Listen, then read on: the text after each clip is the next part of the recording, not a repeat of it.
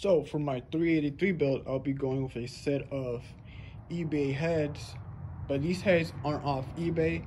They were actually off Amazon, and they were about $400 for a pair.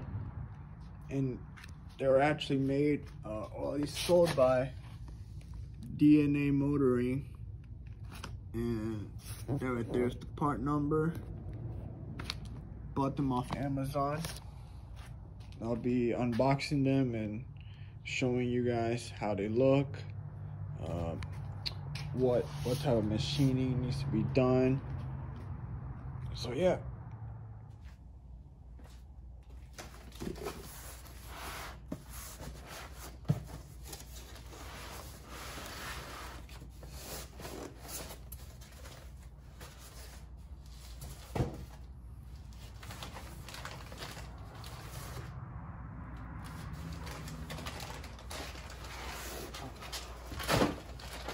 So they come in this yellow bag.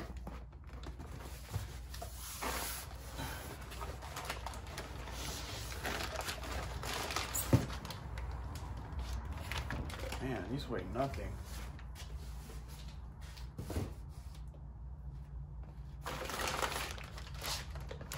These are pretty light compared to the iron heads I had. Those were almost impossible to carry.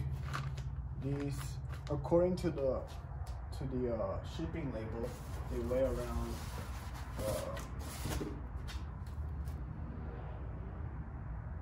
according to the shipping label, they weigh around 7 pounds, which, I mean, I'm not sure how true that is. But these are really easy to carry by one hand compared to the iron heads I had. So here they are.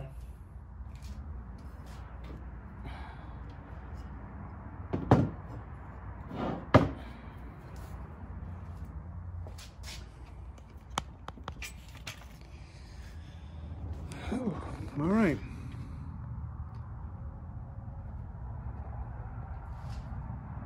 Some people claim that these are a copy of the Dart Pro 1s, which I looked up the Dart Pro 1s, and Dart does make a 64. This is a it claims to be 68 cc chamber. But if people are saying that these are a copy of the Darts had a 64, a 49, and a 72 chamber. So I'm assuming these are 64 cc chambers, not 68. But people are claiming that these are exact copies of the Pro 1s, and these are the same that the AFR uses for the ass cast enforcers. I mean, I have no idea how true that is, but from the pictures I've seen of the Pro 1, these do look exactly the same.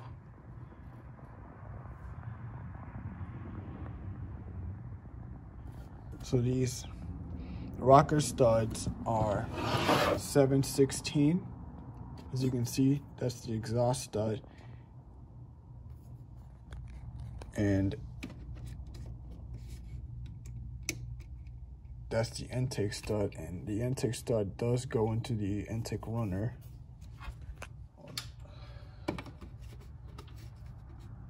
There we go. The intake stud, oops. The intake stud does go into the intake runner. So you're gonna have to put some sealant on the threads for all the intake rocker studs. The exhaust studs, you don't gotta worry since they don't go into anything. So these heads also they're already drilled for the center bolt valve covers.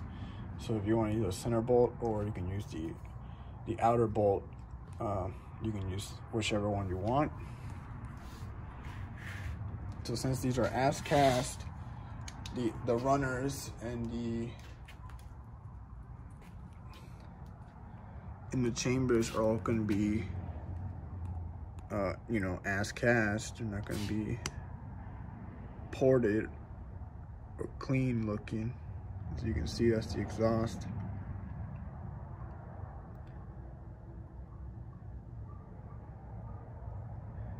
So that's how they look on all of them.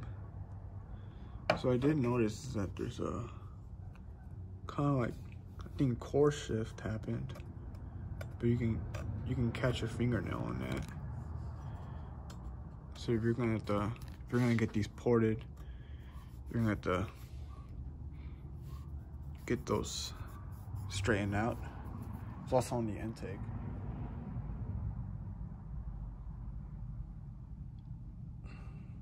Valve guides.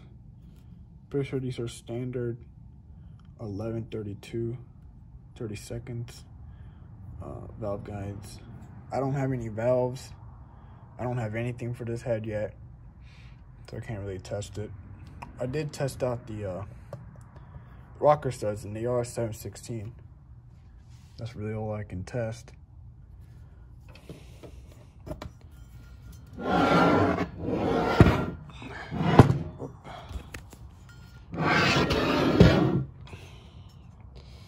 Even though these are super light, they are still kind of awkward to move around with one hand.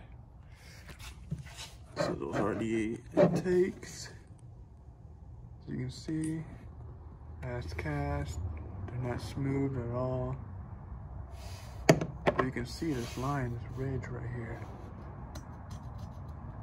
They're on all of them. See? So we're gonna get these ported.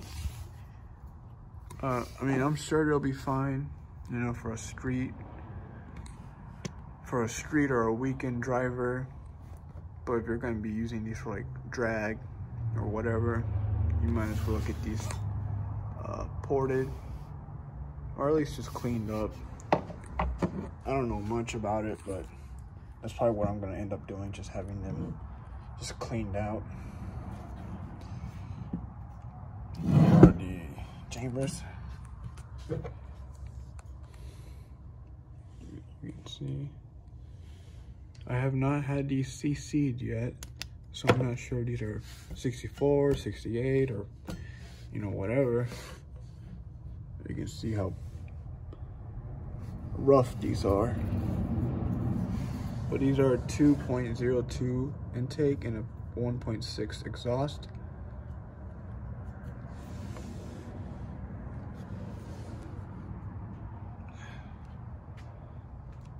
So far the deck finish looks good, except for where my nose is here.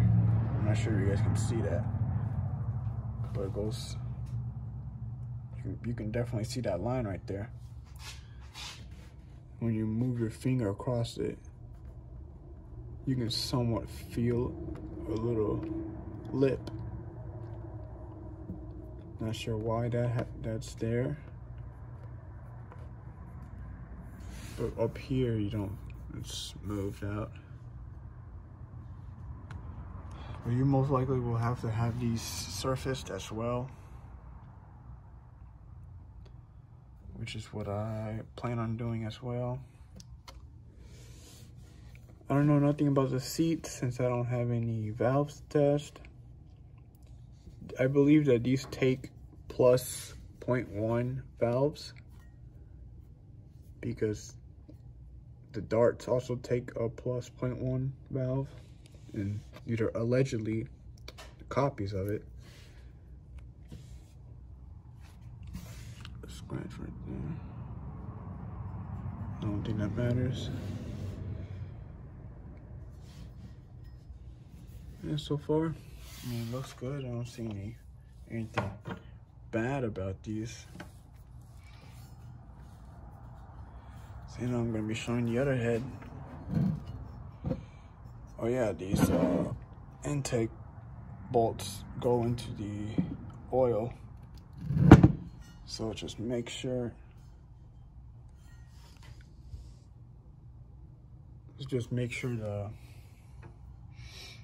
all of them except for the corner ones, those go into those don't go into nothing, so you don't gotta seal the end ones. You just gotta worry about the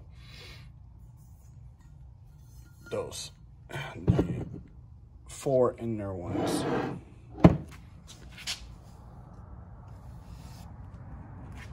I'm not sure what type of intake gasket this fits. But I'm gonna be showing the other one and see if there's anything wrong with that. So here's the other head. Packaged exactly the same as the other one. These look exactly the same.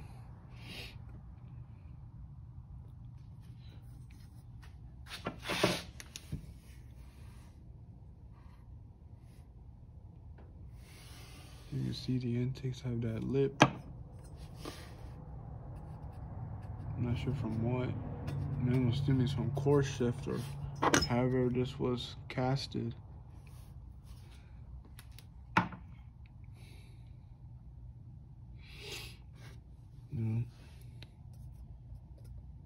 Intake rocker stud go into the intake. Same as the last one. Exhaust, basically the same.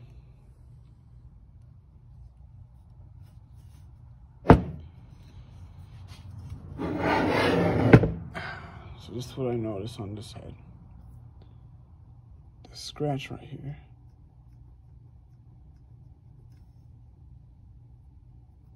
And then this.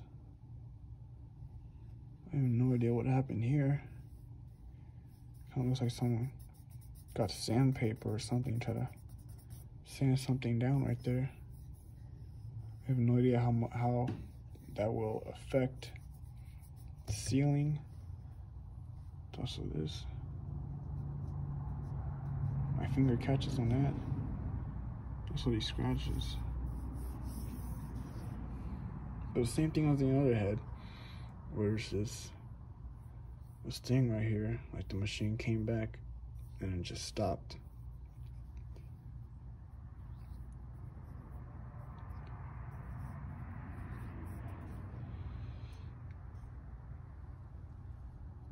And we should just have these heads resurfaced again, just so everything can be consistent. But the chambers,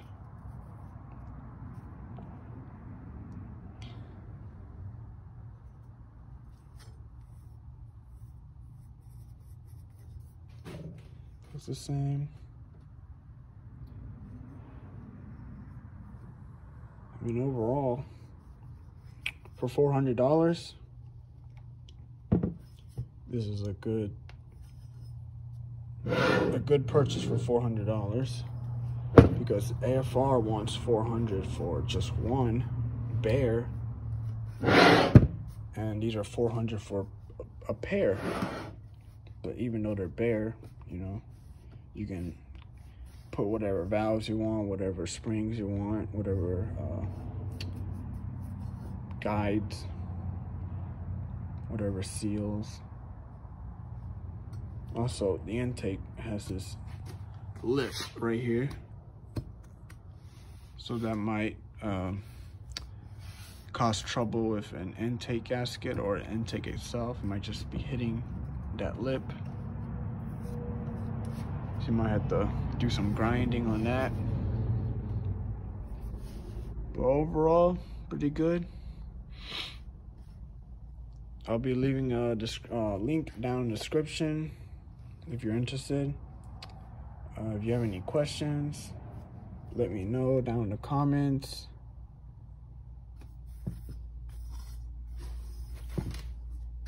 So yeah, that's it for so far. When I get the valves and the when I get the valves and springs, I'll be updating. I'll post a video. If I need to do any machining to the head, I'll post a video on that as well. Let you guys know everything that needs to be done to this head to be able to run. But hopefully these heads turn out to be good and not, hopefully I don't have to spend another $800 on just machining and whatever. But yeah, so that does it for today. Like, subscribe, comment, and if you have any questions, if you want me to measure anything, I'll try my best. But yeah, see ya.